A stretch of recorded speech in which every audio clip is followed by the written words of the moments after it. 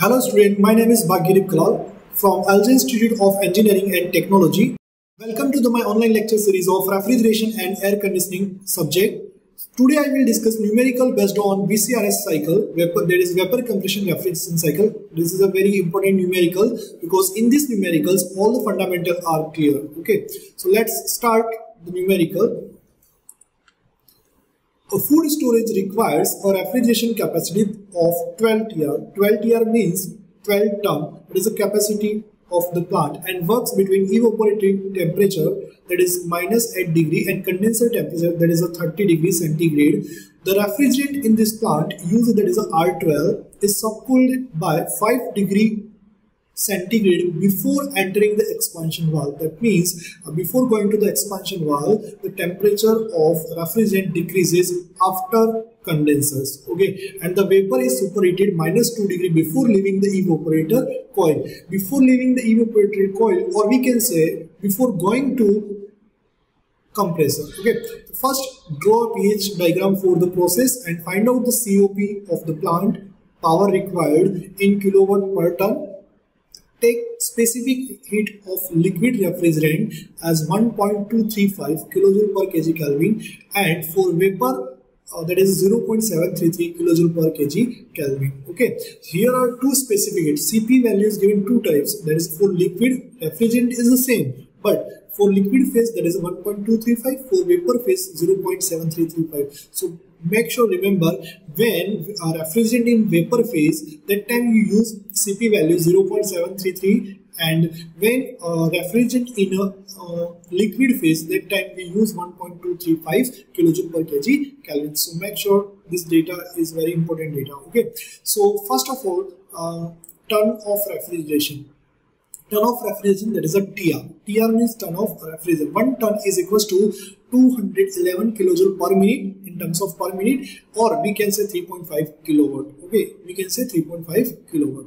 So for these numericals, table is given. Saturation temperature -8 degree, corresponding value is given. Saturation pressure, enthalpy and entropy, or corresponding 30 degree value is given for pressure, enthalpy and entropy. So first of all, right, -8 degree is what? -8 degree is evaporated temperature, that is corresponding value of enthalpy for liquid point, that is a 28.72, and for vapor phase 184.07. Entropy for -8 degrees 0.1149 for liquid, and for vapor is 0.7007. Similarly, for 30 degree, that is a condenser temperature. Okay, first of all, let this value is fine. There is a H. Enthalpy is corresponding -8 degree, there is a HF, this is HG, this is a SF, and this is a SG. Okay, this is value. And for corresponding temperature -8 degree, okay, this is the value, and 30 degrees this value. Clear? Again write HF, this is HG, this is SG, this is SF, this is SG. Okay. Next, 12 TR. So given capacity is 12 TR, so converted into kilowatt, 42 kilowatts. Next, first we draw pH diagram for this numerical. How to do? Just brief idea how to draw this numericals. Draw pH like this in this chart.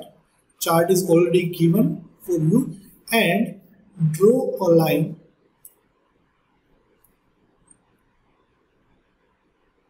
okay. Again pH, this is pressure line, this is enthalpy line. Draw a line related to pressure 2.3 bar -8 degree, corresponding to this one, and 30 degree. So this is our line. Okay, above this is condenser temperature 30 degree respective, and this is -8 degree. Okay, see 30 degree temperature line, and inside the dome is a horizontal, and again this line, and asking that subcooled 5 degree. 5 degree before entering, that means temperature reduces after condenser, that is 30 degree to 25 degree. So in the numerical, see 25 degree line and draw this type. This is 25 degree temperature line. Okay. Similarly, superheated, there is a, before going to the condenser, this is minus 8 degree. This line is a minus 8 degree, and before going to condenser, this is a minus 2 degree. Minus 2 degree is a more than minus 8. That's why minus 2 degree line. So see here, minus 2 degree line. This is our minus 2 degree line. Like this, we draw a pH chart. So in this animation, we already seen. This is pH. This is our dome.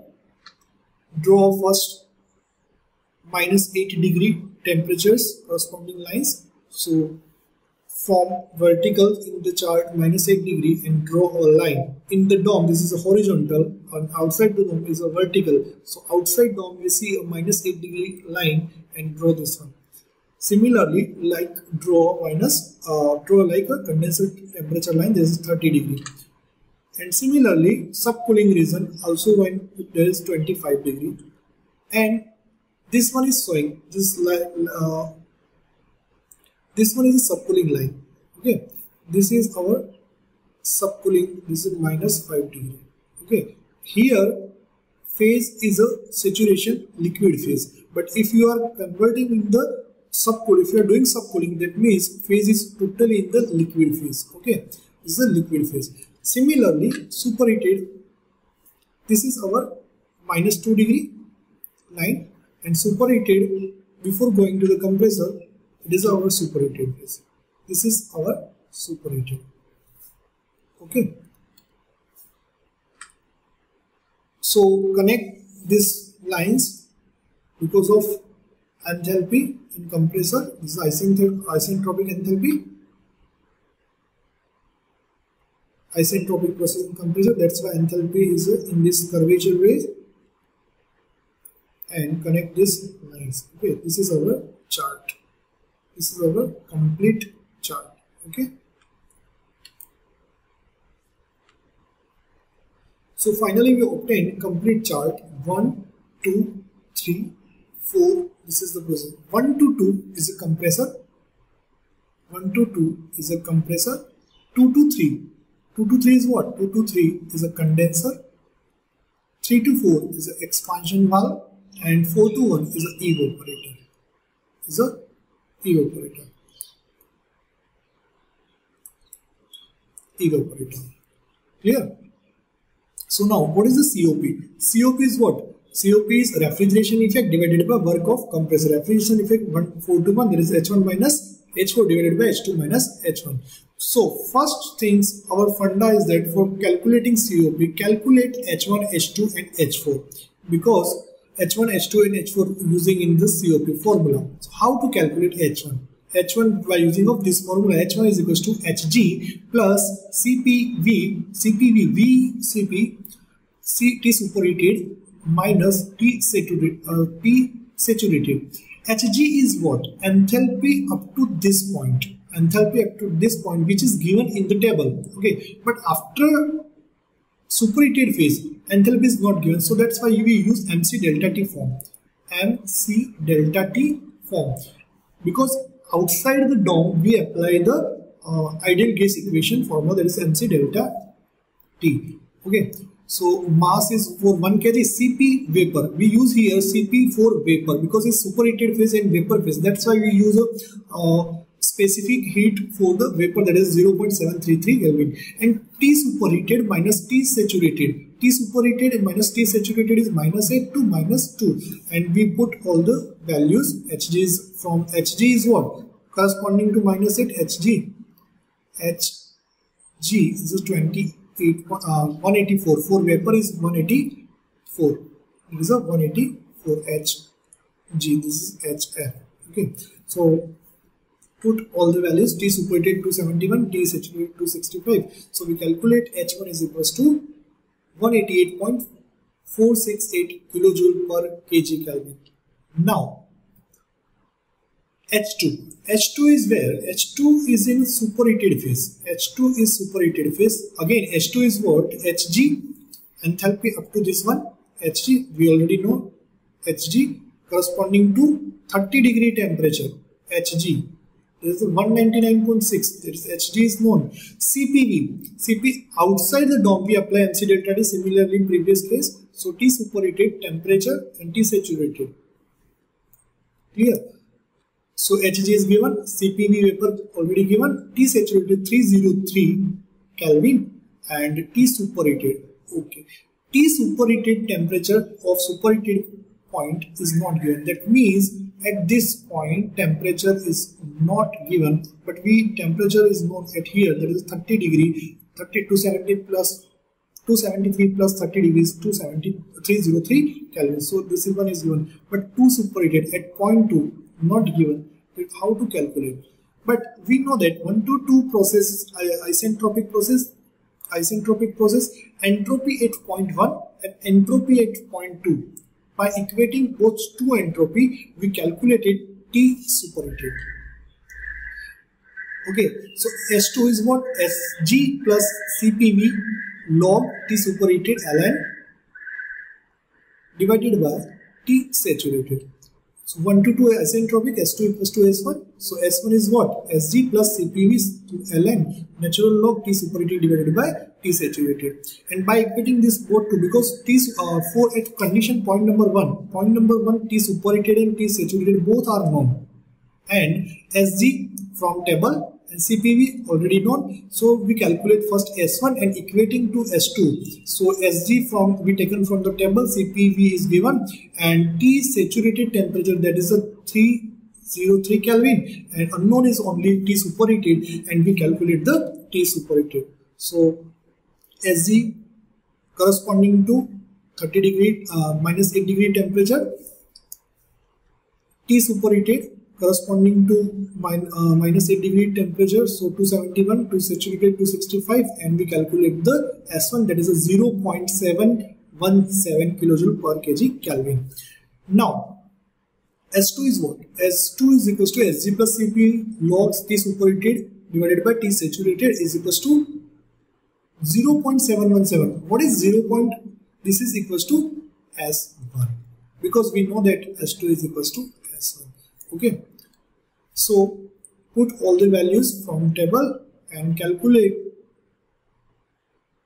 T superheated divided by T saturated equals to e raised to 0.0432. So T superheated we obtain is equals to 316.37 Kelvin. Okay, always this T saturated value is more than T saturated at 30 degree, that is 303 Kelvin. Always comes more than 303 Kelvin for just verification. Next, so we obtain temperature 31637 Kelvin, T saturated and T. Okay, so we all the data put in this formula. So we obtain H2 value. So H2 is what? H2 is 209.42 kilojoule per kg. H2 209.42 kilojoule per kg. So now find out the point 3. What is point 3? Point 3 is equals to subcooling phase, because after condenser. So first our last term is H4. We calculate H4. So H4 is equals to H3, because 3 to 4 is an isenthalpic process. 3 to 4 is an isenthalpic process. That's why we taken H3 is equals to H4. So how to calculate H4? So first calculate H3 by equating it whatever we obtain, that is equals to H4. But H3 is a subcooled phase. So we know the enthalpy H3. How to calculate? HF enthalpy 8 here, but less than this one, so minus MC delta T. So we apply M is 1, Cp liquid. Just remember, here we use liquid because this phase is a liquid phase. That's why Cp liquid of refrigerant. T delta T. Again we can use delta T, temperature difference, or we can say 30 minus 50, or we can say 30 minus 50 delta T. HF corresponding to 30 degree. 30 degree is this one, HF liquid 464.59. So we put 64.59 minus Cp for liquid. Cp for liquid is 1.235 and delta T is a 5 degrees centigrade. Directly difference, if it difference you can put the direct in terms of degree centigrade. Okay, so let's find out data. Okay, H3 dash minus H3 dash is what? At the saturated point. At the saturated point, that is H3. This value is already this one. This is our value. Minus Cp liquid. T3 dash minus T3. So we obtain finally H3 is equals to 58.41. 58.41 and which is equals to H4. So finally H4 we calculated. So all the enthalpies at point 1, 2 and 4 calculated. Okay. Now COP will be calculated, which is equals to 6.2. This is the theoretical COP. Okay. Now refrigeration effect we already know 42 kilowatt. So RE is equals to m dot. We know that refrigeration effect is equals to m dot H1 minus H4. So now calculate the m dot mass flow rate, which is equals to 0.3229 kg per second. This is the mass flow rate in the refrigeration per cycle. To extract this much amount, 42 kilowatt, that is means 42 kilojoule per second of amount is heat removed from the plant. That time flow rate of refrigerant is 0.329. So power required is what? M dot into H2. Power is where? The compressor required the power. It is H2 minus H1 into mass flow rate in this compressor. So we calculate the power required, is 6.76 kilowatt. Thank you so much.